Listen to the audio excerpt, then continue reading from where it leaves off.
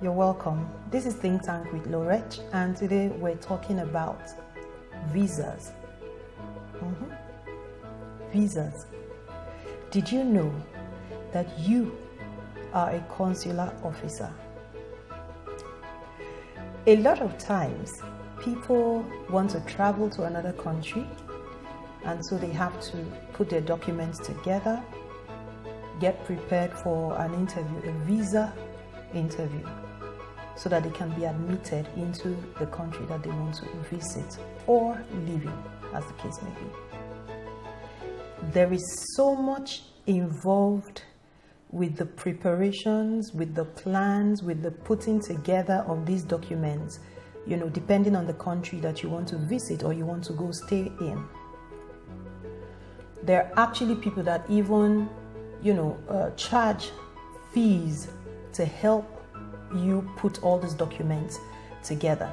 Some charge so high, others are reasonable.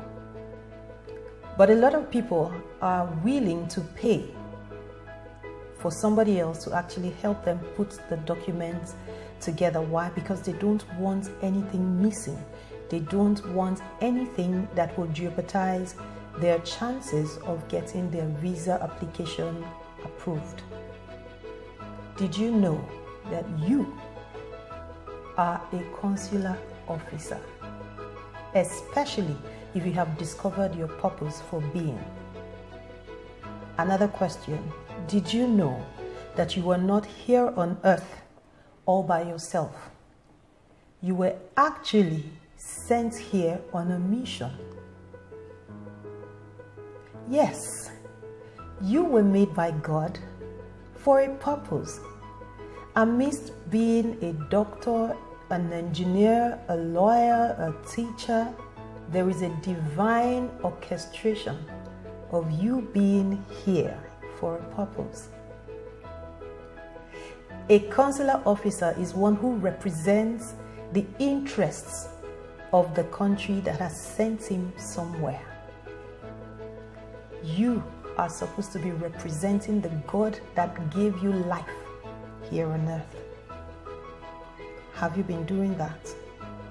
Are you actually representing God or representing your personal interests? There are some people that work with multinational companies, big organizations, and they proudly put the pin up, wherever they're going. You're very proud of where you work. You're very proud of your associations. You're very proud of who your boss is because it's a reputable firm. But how about the ultimate assignment that you have been given?